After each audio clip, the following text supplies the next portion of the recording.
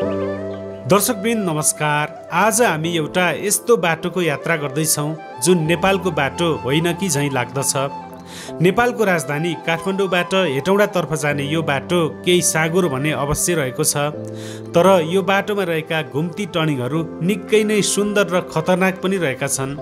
काठमाडौँबाट हेटौडा जाने छोटो मार्गको रूपमा रहेको यो मार्ग पहिला निकै नै प्रयोग हुने गर्दथ्यो, तर हिजो आज यो मार्गमा गाडीहरू भने निकै नै कम गुडेको देखिन्छ। दर्शकवृन्द, यो बाटोबाट देखिने दृश्यहरू र गाउँठाउँहरू हेर्दा यस्तो लाग्छ सायद नेपालको सबैभन्दा सुन्दर ठाउँ र सुन्दर बाटो यही पो हो कि। बाटोमा भेटिने विभिन्न रहस्यमय ठाउँहरूले त झन् यात्रालाई अझै रोचक बनाइदिन्छ। आज हामी यही रोचक एवं सुन्दर बाटोको यात्रा गर्दै काठमाडौँबाट मकवानपुरतर्फ जाँदैछौँ। आजको भिडियो निकै नै रमाइलो छ। नयाँ गाउँ नयाँ ठाउँको यात्रा सायद तपाईहरूलाई पनि मन पर्छ नै होला, त्यसैले पनि भिडियोलाई अन्तिमसम्म हेरेर साथ दिनुहोला भन्दै अब चाहिँ यात्रा सुरु गरौँ है त काठमाडौँबाट हेटौडातर्फ।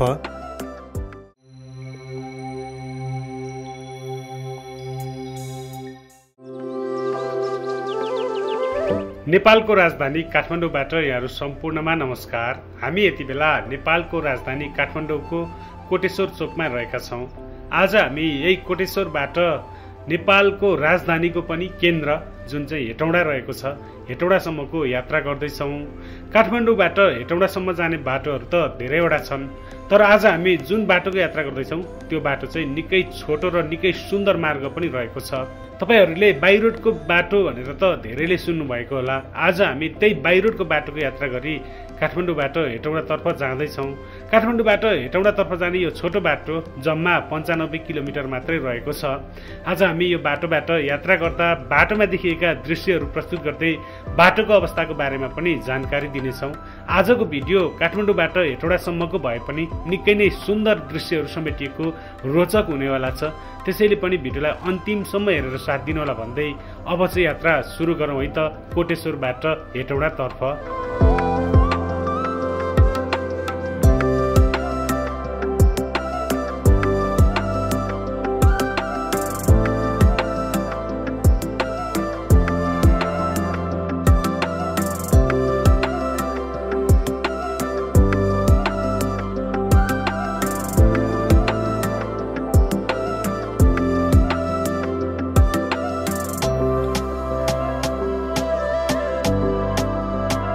दर्शकवृन्द, हामी सातो बाटोबाट अगाडि बढिरहेका छौँ। यतापट्टि बिहानै काठमाडौँमा भिडभाड छ, गाडीहरू निकै नै सञ्चालनमा भएको देखिन्छ। हामी अब यहाँबाट थानकोट हुँदै अगाडि बढ्नेछौँ। थानकोटबाट केही ओह्रालो लागेर धादिङ जिल्लाको नौबिसे हुँदै अगाडि बढ्नेछौँ। आजको भिडियोमा हामी बाटोमा जाँदा देखिएका सुन्दर दृश्यहरू पनि प्रस्तुत गर्दै जानेछौँ, त्यसैले गर्दा पनि हाम्रो यात्रा आरामदायी हुनेछ र आज हामी हेटौडामा गएर बास बस्छौँ।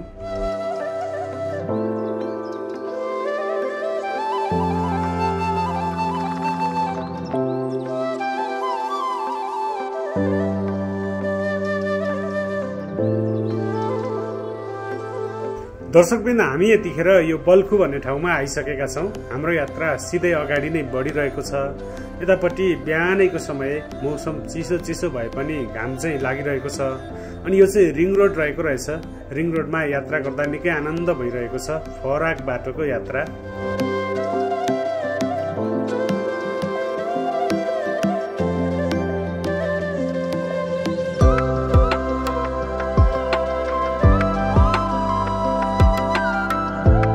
कोटेश्वरबाट करिब 20 मिनटको यात्रा गरे पश्चात हामी यतिखेर यो कलङ्की चोकको नजिकै आइसकेका छौँ। अब हामी केही अगाडि रहेको कलङ्कीको मुख्य चोकबाट बायाँतर्फ लागेर थानकोट हुँदै धादिङतर्फ लाग्छौँ भने दायाँतर्फ लाग्दा चाहिँ काठमाडौँका विभिन्न सहरहरू प्रवेश गर्न सकिन्छ। यो चाहिँ रिङ रोड नै रहेको छ। निकै नै फराक बाटो, निकै सफा बाटो, यात्रा गर्न निकै नै सहज हुने रहेछ। यतातर्फको बाटो निकै राम्रो पनि लाग्यो। अब हामी सिधै कलङ्की हुँदै अगाडि बढ्दैछौँ। यहाँनिर चाहिँ अन्डरग्राउन्ड रोड रहेको छ यो कलङ्कीको।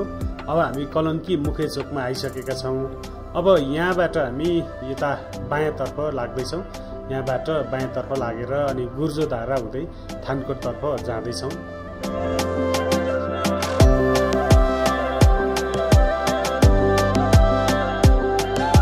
यहाँबाट हामी थानकोट बजार क्षेत्र प्रवेश गरिसकेका छौँ। यतापट्टि पुराना प्रकृतिका घरहरू पनि जस्ताको तस्तै रहेको देख्न सकिन्छ भने नयाँ घरहरू पनि देख्न सकिन्छ। अब केही अगाडि थानकोटको मुख्य चोकबाट हामी यो काठमाडौँ उपत्यकालाई छोडेर धादिङ जिल्ला प्रवेश गरेर अगाडि बढ्दैछौँ। अब केही अगाडिबाट ओह्रालो लागेपछि चाहिँ गाडीहरूको निकै जाम हुने गर्दछ। खास गरी नेपाल अधिराज्य भरकै विभिन्न जिल्लाहरूबाट यही बाटोबाट चाहिँ धेरै जस्तो गाडीहरू प्रवेश गर्ने, काठमाडौँ उपत्यका प्रवेश गर्ने भएको हुँदा चाहिँ यतापट्टि अब केही तल चाहिँ जाम हुने गर्दछ। हामी त्यो दृश्यहरूको पनि अवलोकन गर्दै अगाडि बढ्नेछौँ।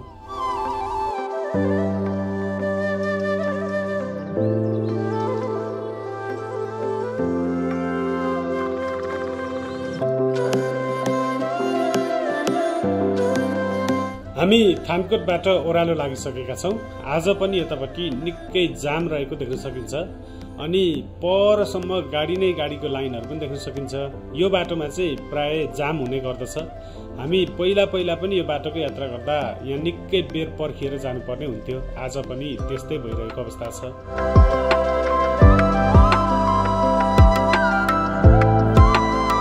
यतापट्टि बाटो निर्माण कार्य धमाधम भइरहेको देख्न सकिन्छ। अहिले चाहिँ बाटो निर्माण भइरहेको हुँदा यात्रा गर्न त्यति सहज छैन, तर बाटो निर्माण भइसकेपछि भने यो बाटोको यात्रा गर्न निकै सहज हुनेछ।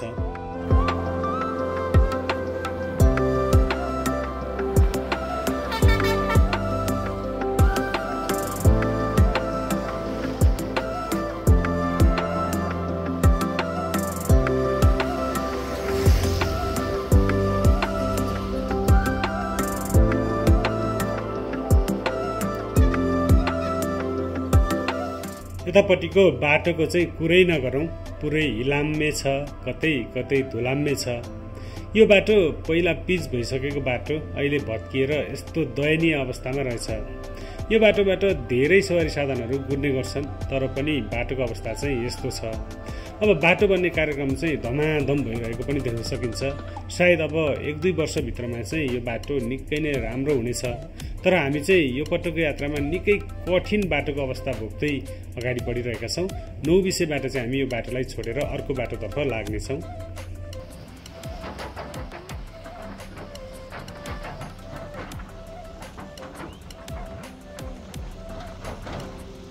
दर्शकवृन्द, कोटेश्वरबाट करिब 1 घण्टाको यात्रा पश्चात हामी यो धादिङ जिल्लाको खानीखोला बजार क्षेत्रमा आइसकेका छौँ। केही अगाडि यो 9 विषय भन्ने क्षेत्र पनि रहेको छ। यतापट्टिको बाटोको अवस्थाको बारेमा चाहिँ कुरै नगरौँ, पुरै धुलाम्मे छ अनि हिलाम्मे पनि रहेको छ। हुन त यो सडक पिच सडक नै हो, तर भत्किएपछि यस्तो अवस्था भएको छ। अनि बाटो बन्ने कार्यक्रम पनि धमाधम भइरहेको छ। बाटो बन्ने कार्यक्रम धमाधम भइरहेको हुँदा यहाँ चाहिँ गाडीहरूको जाम हुने सम्भावना पनि धेरै हुन्छ। अहिले पनि यहाँनिर निकै परसम्म गाडीको लाम लागेको देख्न सकिन्छ। अब केही अगाडि 9 विषय बजारबाट चाहिँ हामी यो एकदमै अप्ठ्यारो बाटोलाई छोडेर चाहिँ अनि बाहिरोडको बाटोतर्फ लाग्छौँ। बाहिरोडको बाटोको यात्रा गर्दा चाहिँ निकै नै रमाइलो हुनेछ भने दृश्यहरू पनि निकै रमाइलो देखिन्छ अरे भन्ने कुरा चाहिँ हामीले साथीहरूबाट सुनेको हुनाले अब त्यतैतर्फको यात्रा गर्नेछौँ।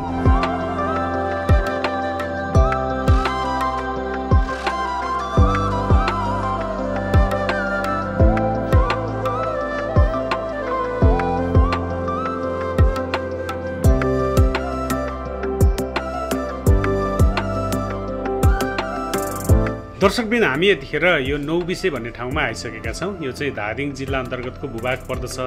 यहाँबाट सिधै अगाडि बढ्दा यो पूर्व पश्चिम राजमार्ग हुँदै पनि नारायणघाट हुँदै हेटौडातर्फ जान सकिन्छ, तर त्यो बाटो निकै नै लामो रहेको छ। हामी चाहिँ आज बाहिरोडको बाटो अनि छोटो बाटोको यात्रा गर्दै अब यहाँबाट यो माथिल्लो बाटोको प्रयोग गरेर चाहिँ हेटौडातर्फ जाँदैछौँ। अब यहाँबाट हेटौडा पुग्नलाई करिब 4 घण्टा लाग्छ होला भन्ने कुरा चाहिँ यहाँको स्थानीय जानकारी गराउनु भयो। अब के कति लाग्छ, बाटोमा दृश्यहरू कस्तो कस्तो देखिन्छ, निकै नै घुमाउरो बाटो रहेको छ अरे अनि बाटोबाट देखिने दृश्य चाहिँ निकै नै सुन्दर छन् अरे भन्ने कुरा सुनेर अब हामी त्यही बाटो हुँदै अगाडि बढ्दैछौँ।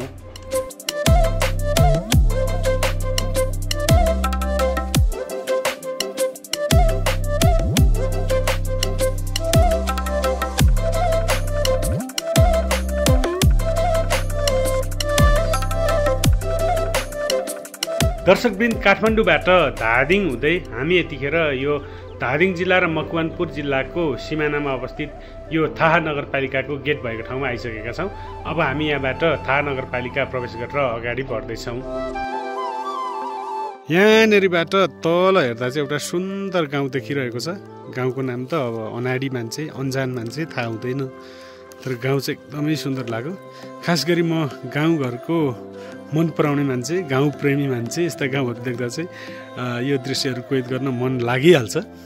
तपाईँहरूलाई पनि यस्तो गाउँहरू एकदमै मनपर्छ, कमेन्टहरूबाट बुझिरहेको हुन्छु मैले।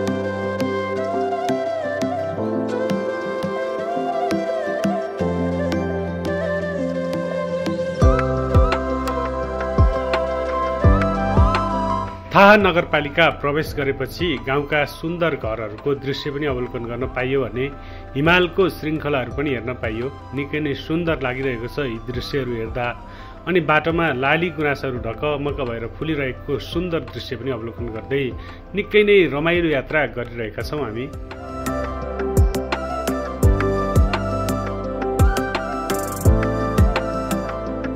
दर्शकबिन, हामी थाहा नगरपालिका प्रवेश गरेर अगाडि बढिरहेका छौँ। यतापट्टि लाली गुराँसहरू ढकमक भएर फुलिरहेको निकै नै सुन्दर दृश्यहरू पनि देखिरहेका छन् भने एकनासे सल्लाहका रुखहरूको जङ्गल यो पनि निकै नै सुन्दर देखिरहेको छ। जहाँ सुन्दर दृश्यहरू देखिन्छ त्यहाँ मन त प्रफुल्ल हुन्छ नै। रमाइलो यात्रा गर्दै हामी अगाडि बढिरहेका छौँ। साह्रै आनन्दको यात्रा भइरहेको छ।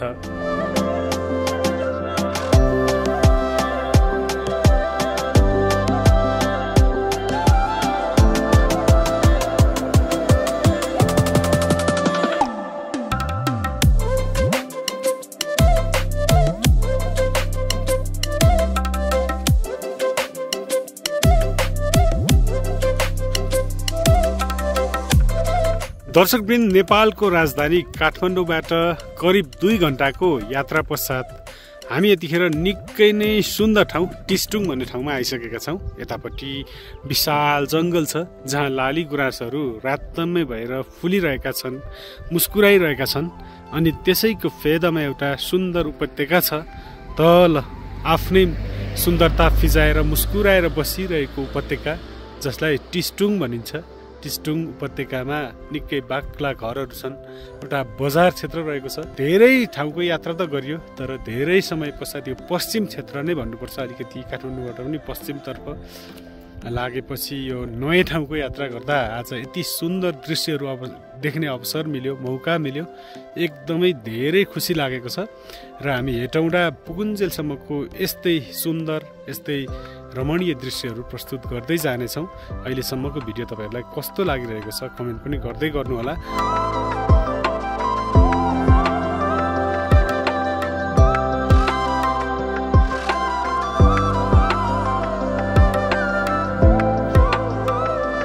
टिस्टिङबाट करिब 20 मिनट जति अगाडि बढेपछि हामी यतिखेर यो पालुङ बजार क्षेत्र प्रवेश गरिरहेका छौँ।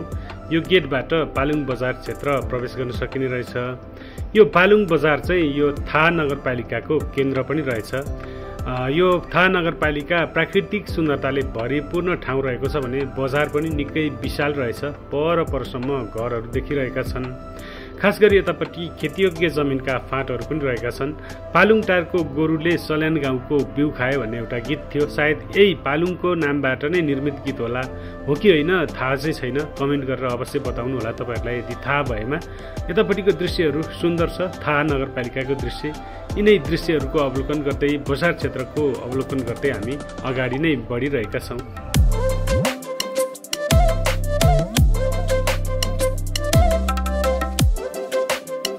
दर्शकवृन्द, हामी थाहा नगरपालिका अन्तर्गत रहेको निकै सुन्दर पालुङ बजारबाट अगाडि बढिसकेका छौँ हेटौँडा तर्फको यात्रामा। यतापट्टि शिखरकोट भन्ने गाउँ निकै सुन्दर देखिरहेको छ। बजार क्षेत्र रहेको छ। यो थाहा नगरपालिका अन्तर्गत नै पर्दछ, मकवानपुर जिल्लाको।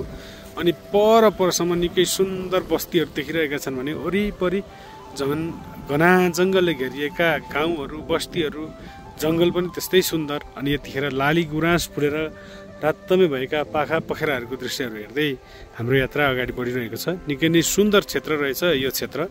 मकवानपुर जिल्लाको थाहा नगरपालिका अन्तर्गत पर्ने क्षेत्र निकै सुन्दर लाग्यो। र बाटोको अवस्था पनि यतापट्टि चाहिँ निकै सहज छ।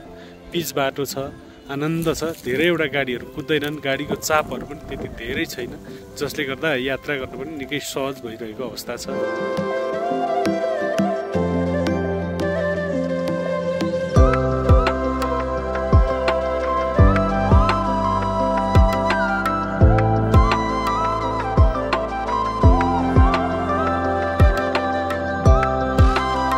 हामी बाई रोडको बाटोमा हुर्किरहेका छौँ।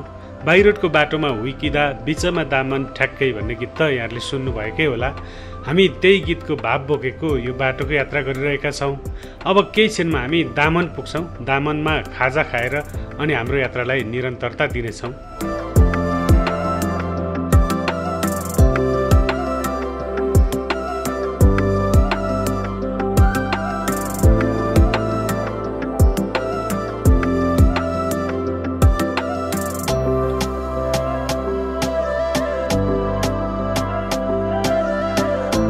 हामी काठमाडौँबाट करिब 3 घण्टाको यात्रा पश्चात यो दामन भन्ने ठाउँमा आएका छौँ।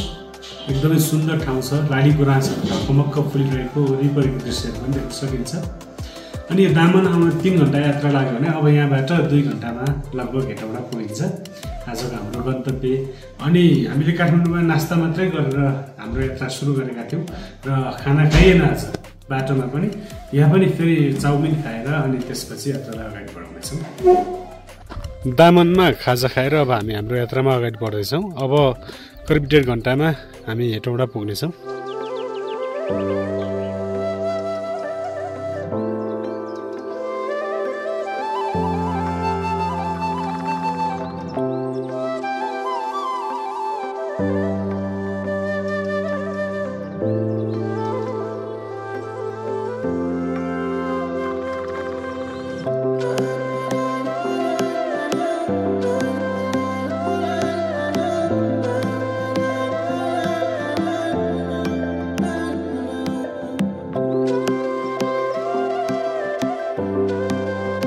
दामनमा मिठो खाजा खाइयो। वरिपरिको दृश्यहरू पनि निकै सुन्दर लाग्यो। दामन एउटा सानो बस्ती, तर पर्यटकीय दृष्टिकोणले भने निकै महत्त्वपूर्ण स्थान रहेछ। अनि दामनबाट केही अगाडि बढेर हामी यो सिमभन्ज्याङ हुँदै अगाडि बढिरहेका छौँ। यतापट्टि निकै नै चिसो छ। समुद्री सतहबाट करिब 2500 मिटरको उचाइमा रहेको यो ठाउँ सिमभन्ज्याङ। चिसो त हुने नै हुन्छ, तर दृश्यहरू भने निकै नै सुन्दर लागिरहेको छ। हामी सिमभन्ज्याङबाट अगाडि बढिसकेका छौँ। यतापट्टि निकै सुन्दर दृश्यहरू देखिरहेका छन्।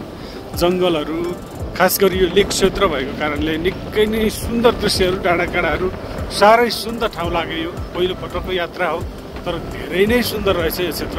काठमाडौँको नजिकैको क्षेत्रहरू पनि यति धेरै सुन्दर। यहाँ पर्यटकहरू पनि आइरहेको दृश्यहरू देख्न सकिन्छ। ठाउँ ठाउँमा होटलहरू, पसलहरू, होमस्टेहरू समेत रहेका छन्। र यो चाहिँ हामी अहिले सिमभन्ज्याङबाट अगाडि बढेपछि चाहिँ भीमफेदी गाउँपालिका प्रवेश गरेर थाहा नगरपालिकालाई छोडेर अगाडि बढ्दैछौँ।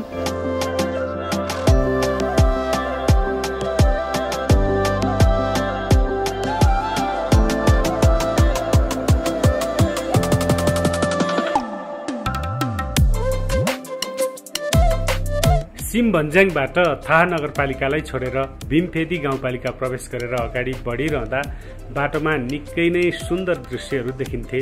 खास गरी गुराँसहरू फुलेर रातम्मै भएको दृश्य। यी गुराँसका थुङ्गाहरूले सायद हामीलाई नै पो स्वागत गरिरहेका छन् कि झैँ लाग्ने साँच्चै नै आनन्दको यात्रा भइरहेको थियो। यतापट्टिको बाटो चाहिँ निकै नै घुमाउरो अनि केही साँघुरो पनि रहेछ। यो बाटो काठमाडौँबाट हेटौँडा जाने एउटा छोटो मार्ग भएको कारणले यहाँ गाडीको चाप चाहिँ त्यति धेरै रहेनछ। तर पनि बाटोका वरिपरिका दृश्यहरू हेर्दा चाहिँ साँच्चै नै आनन्द आउने यो बाटो रहेछ।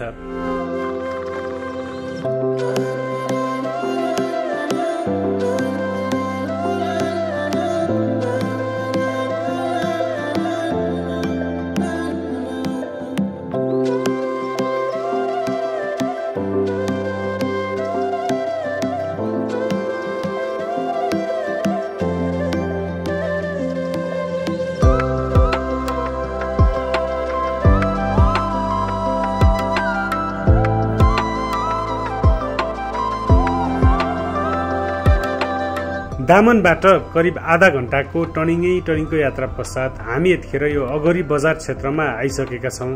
यतापट्टि टनेलहरू देखिन्छ। सायद यहाँ चाहिँ तरकारी खेतीहरू पनि हुने गर्दछ होला।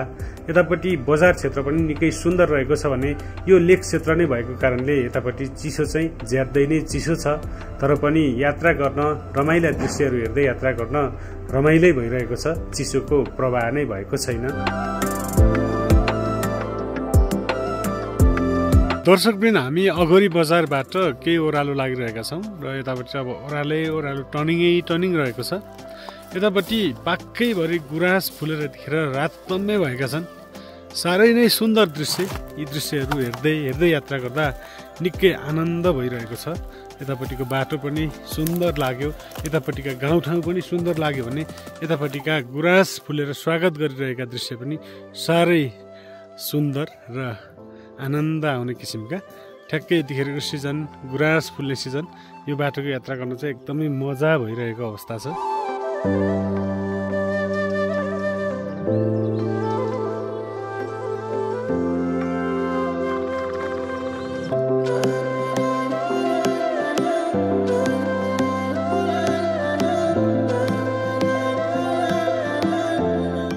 काठमाडौँबाट हेटौँडा जाने छोटो मार्ग यो बाई रोडको बाटोको यात्राभरि देखिने लाली गुराँसहरूका थुङ्गाहरूले स्वागत गरिरहे चाहिँ लाग्ने यो दृश्य साह्रै नै सुन्दर छ अनि यात्रा पनि आनन्ददायी भइरहेको छ।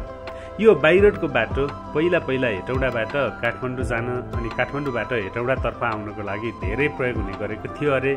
तर पछि अन्य मार्गहरू धेरै बनेपछि हेटौँडातर्फ जाने यो मार्ग केही घटेको अवस्था छ। गाडीहरू एकदमै कम मात्रामा गुडेको देखिन्छ। तर पनि बाटोबाट देखिने दृश्यहरू चाहिँ एकदमै सुन्दर छन्, आनन्ददायी छन्। यदि तपाईँहरू पनि काठमाडौँबाट मकवानपुरतर्फ छिर्दै हुनुहुन्छ भने चाहिँ यही मार्गको प्रयोग गर्नुहोला। साह्रै नै सुन्दर दृश्यहरू देख्न पाउनुहुनेछ।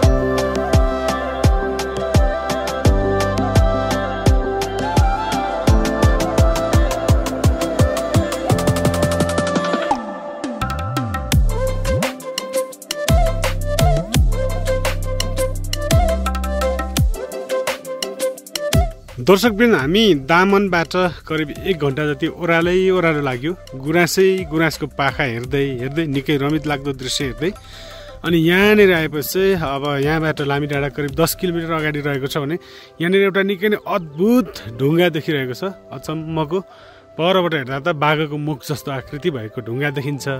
यहाँनिर के लेखिएको छ त त्यो दृश्य हेरौँ एकपटक। यहाँ लेखिएको छ शिवसेना नेपाल भनेर लेखेको छ। सहारा यहाँ होटलको विज्ञापन पनि रहेछ कतैपट्टि। अनि यो एकदमै अद्भुत एउटा ओढार। ठ्याक्कै यो के हो भन्ने चाहिँ थाहा भएन, तर यसको केही रहस्य केही महत्त्व चाहिँ हुनुपर्छ। निकै नै अनौठो प्रकृतिको छ, निकै नै अचम्म लाग्दछ। एउटा ओढार ढुङ्गो यो सायद रोड खन्दाखेरि काटेर बनाइएको हो कि जस्तो पनि देखिन्छ। वाउ, अचम्म लाग्यो यो दृश्य पनि। मैले चाहिँ केही बेर अवलोकन गर्दैछु र अब हामी सिधै अगाडि नै बढ्दैछौँ।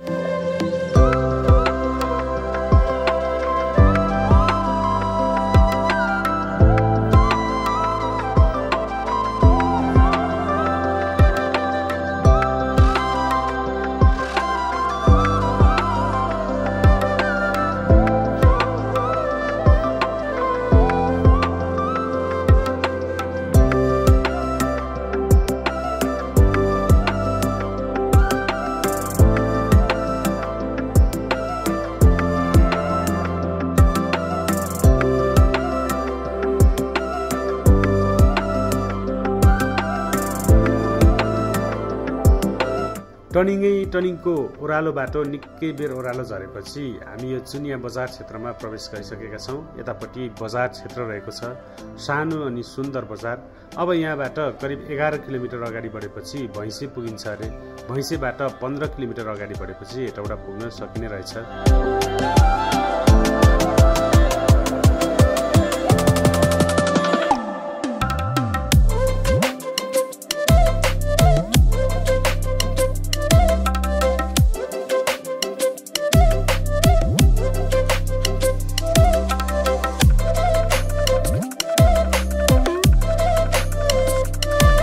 दर्शकवृन्द, हामी टर्निङको बाटो यात्रा गरिरहेका छौँ। टर्निङहरू मध्येमा पनि यहाँनिर चाहिँ निकै नै अद्भुत, निकै नै डरलाग्दो टर्निङहरू रहेछन्। बाटो केही साँघुरो छ अनि टर्निङ पनि धेरै भएको छ। यो क्षेत्र चाहिँ सायद नेपालको बाटो होइन कि झैँ लाग्ने गर्दछ। हामीले टिकटक, युट्युबतिर कुनै भिडियोहरू भाइरल भएको देखेका छौँ। ती भिडियोहरू सायद कुनै देशका हुन् कि जस्तो लाग्छ। तर यो ठाउँको दृश्यहरू पनि टिकटकमा भाइरल भएको थियो। यदि तपाईँहरूले विचार गर्नुभएको छ भने हामी यो दृश्यहरूलाई केही बेर अवलोकन गर्दैछौँ, त्यसपछि हामी सिधै अगाडि नै बढ्नेछौँ।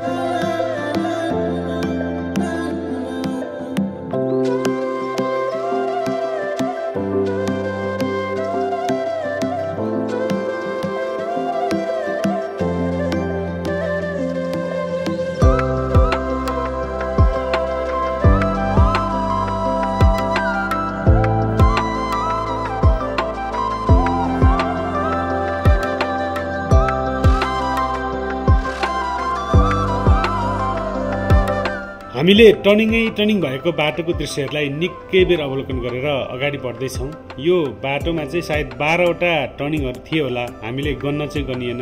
अनि 12 गोलाइ भनेर पनि यता लेखिएको छ। सायद माथिका टर्निङहरू 12वटा भएर होला यो ठाउँलाई नै 12 गोलाइ भनिँदो रहेछ। अनि भैँसे पनि भनिँदो रहेछ। केही अगाडि खोला रहेको छ। अब हामी खोला तरेर अगाडि बढ्नेछौँ।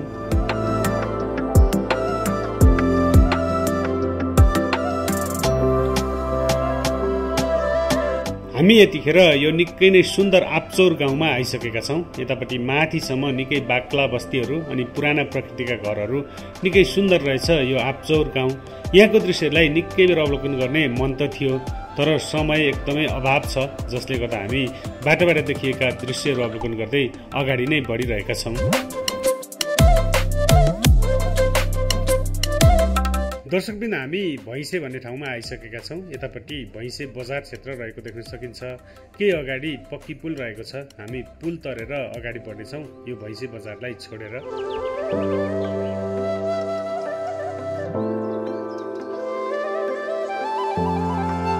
हामी भैँसे पुल तरेर अगाडि बढिसकेका छौँ। यतापट्टिको बाटो चाहिँ निकै फराक रहेको छ, डबल लेनको बाटो। अब यहाँबाट करिब 10-11 किलोमिटर अगाडि बढेपछि यो मकवानपुर जिल्लाको सदरमुकाम हेटौडा बजार पुग्न सकिन्छ, जुन बजार चाहिँ बागमती प्रदेशको केन्द्र पनि रहेको छ।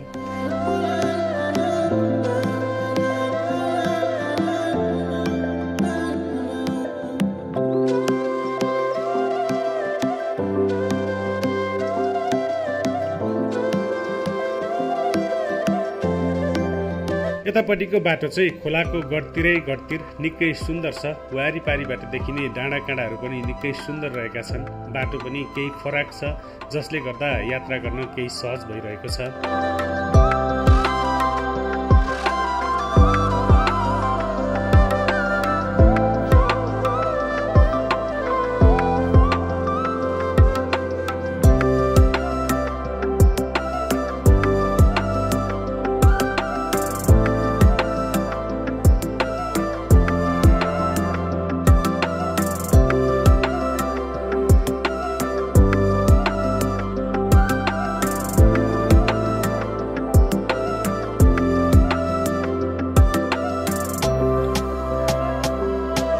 अब हामी यो राप्ती नदी होला सायद, यो राप्ती नदीको पुल तरेर हेटौडा उपमहानगरपालिका प्रवेश गर्दैछौँ। हामीले काठमाडौँबाट बिहान 10 बजे यात्रा सुरु गरेका थियौँ भने अहिले 4 बजे लागेको अवस्था छ।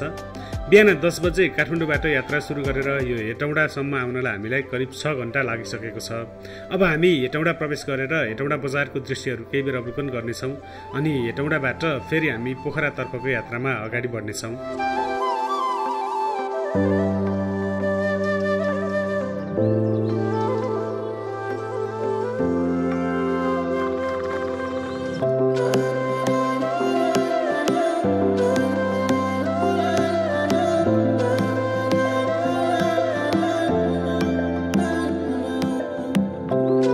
हेटौडा बजारको प्रवेशद्वार नजिकै यहाँनेर दारको ठेकीको प्रतिमा बनाइएको छ। सायद मकवानपुर जिल्ला दारको ठेकीको लागि प्रसिद्ध भएर होला यहाँनेर निकै नै विशाल दारको ठेकीको प्रतिमा बनाइएको छ। हामी हेटौडा बजारमा आइसकेका छौँ। काठमाडौँबाट हेटौडा आउनको लागि हामीलाई यो बाइ रोडको बाटोको यात्रा गर्दा करिब 6 घण्टा लागेको अवस्था छ। हेटौडा बजारको दृश्यहरू अब केही बेर अवलोकन गरेर अनि हामी यही आज बास बस्नेछौँ। साँझ परिसकेको अवस्था छ अनि भोलि बिहानै हामी यो हेटौडा बजारलाई छोडेर पोखरातर्फ लाग्नेछौँ।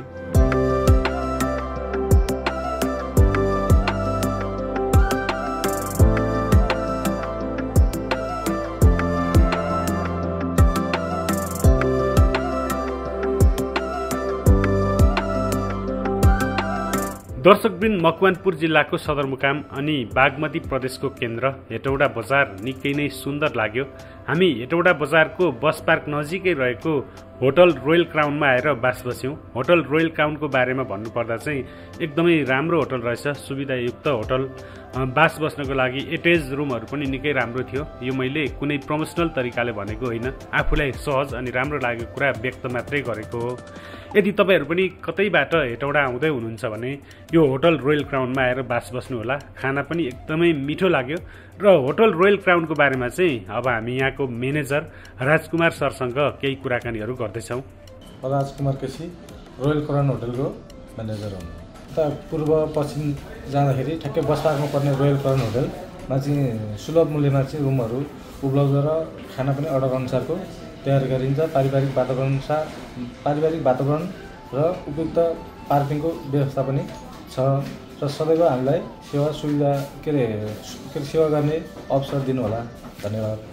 24 घण्टा खुल्ला हुने यो होटलमा चाहिँ 057520687 कल गर्दाखेरि हजुरलाई रिसिभ हुन्छ। दर्शकवृन्द, हामीले तपाईँहरूलाई होटल रोयल क्राउनको बारेमा पनि जानकारी दियौँ, जुन हेटौडाको बस पार्क नजिकै रहेको होटल रहेको छ। हामी आफू स्वयं बसेको हुनाले मलाई चाहिँ एकदमै राम्रो लाग्यो। यदि तपाईँहरू पनि आउँदै हुनुहुन्छ भने यहाँ आएर बास बस्न सक्नुहुन्छ। यो चाहिँ कुनै जिकिर चाहिँ होइन, तर तपाईँहरूको इच्छा हो। केही राम्रो, केही सुविधायुक्त रहेछ, जसले गर्दा मैले यो कुरा पनि तपाईँहरूलाई जानकारी गराएँ। र आज हामीले काठमाडौँबाट यात्रा सुरु गरी बाइ रोडको बाटोको यात्रा गर्दै करिब 6 घण्टामा यो हेटौडा बजारसम्मको दृश्यहरू प्रस्तुत गर्दै आइपुग्यौँ र बाटोको अवस्थाको बारेमा पनि जानकारी दियौँ। बाटो एकदमै सुन्दर रहेछ। बाटोबाट देखिने दृश्यहरू पनि एकदमै सुन्दर थिए। आजको भिडियो तपाईँहरूलाई समग्रमा कस्तो लाग्यो त कृपया कमेन्ट गरी अवश्य बताउनुहोला। अनि यसपछिको भिडियोमा हामी यो हेटौडा बजारबाट पोखरा हुँदै पोखराका विभिन्न गाउँठाउँहरूको दृश्यहरू समेटेर प्रस्तुत गर्नेछौँ। साथै हेटौडाबाट पोखरासम्म जाने बाटोको अवस्थाको बारेमा पनि जानकारी दिनेछौँ। त्यसैले गर्दा पनि अब आउने भिडियो पनि हेर्न नछुटाउनु होला भन्दै आजको लागि भने यस भिडियोबाट बिदा हुन चाहन्छौँ। हवस् त, धन्यवाद, नमस्कार।